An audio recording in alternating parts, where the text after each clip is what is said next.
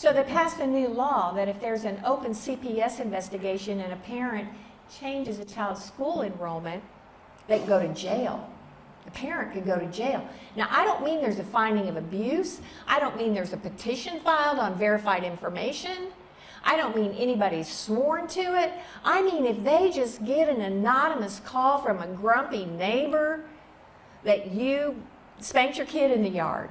Maybe you did or didn't. And you, who I'm telling you, people are starting to freak out about it.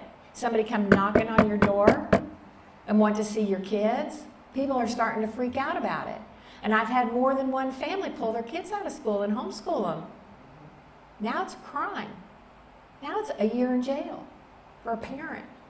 And if you cross a state line, it's a felony. A felony. Ex parte orders, as an attorney, the things that I see, ex parte orders are the demon. The demon. I practice other kinds of law. I don't just practice family law. I do contract law. I do civil litigation. You can't go into a court in the normal case and tell a judge just on your own, just because you want to, without notifying anybody else, that you want to do something and not get the other side an opportunity to be heard. It's called due process. It's protected under our 14th Amendment. You can't go, I can't go to court and I can't say, you know, this guy's got my car, and I know it's my car because it's a green Chevrolet, and I have a green Chevrolet, and my car's missing, and so I know this guy down the street's got my car, so Judge, I want an ex parte order to be able to go pick up that car and have the ignition changed so I can have my car back. No, you can't do that. But a social worker on an anonymous report on hearsay can create a false affidavit and go to court and say, I need to go get their kids and put them in the homes of strangers. Can you imagine as a grown-up? As a grown-up, if they came to your house and knocked on your door and said, you know what, I don't think your house is safe.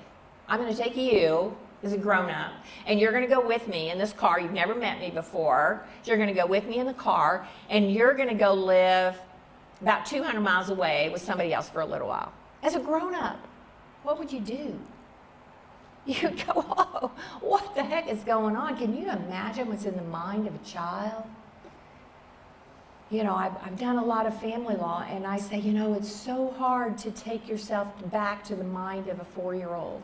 When your whole world is your parents, and your kitchen, and your bed, and your bear, your teddy bear.